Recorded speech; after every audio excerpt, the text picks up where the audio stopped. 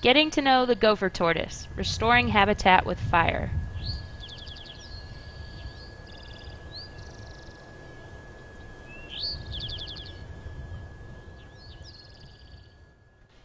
The southern ridge sandhill and scrub habitat of the Florida Lake Wales Ridge is a fire-maintained environment. Many species of animals and plants rely on frequent burns in order to sustain the habitat on which they depend. The gopher tortoise is one such species.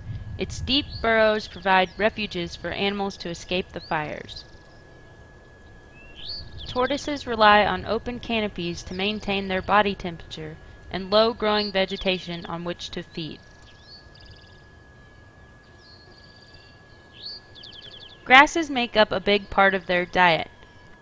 However, they also feed on the leaves and fruits of a variety of other plants. Here are some examples of their preferred foods.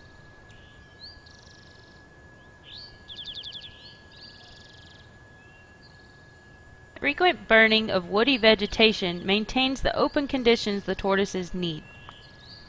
However, when fires are suppressed, or not allowed to occur, habitat like this is created. The shrub and hardwood layer of vegetation closes the canopy and makes it impossible for sunlight to reach low-growing plants. This type of long unburned habitat is not only unsuitable for tortoises, but it becomes a fire hazard for uncontrolled wildfires. Unfortunately, the upland habitats on which gopher tortoises rely have been reduced by more than 85% on the Lake Wales Ridge alone.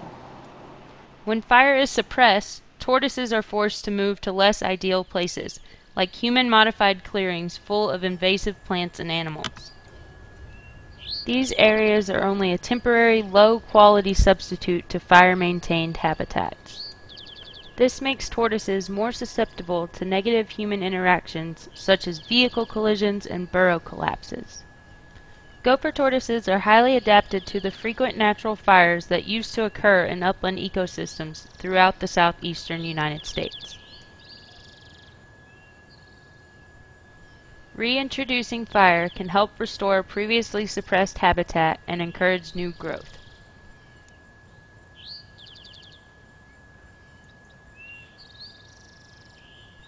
As long as tortoises have not left completely, they can recolonize restored habitat.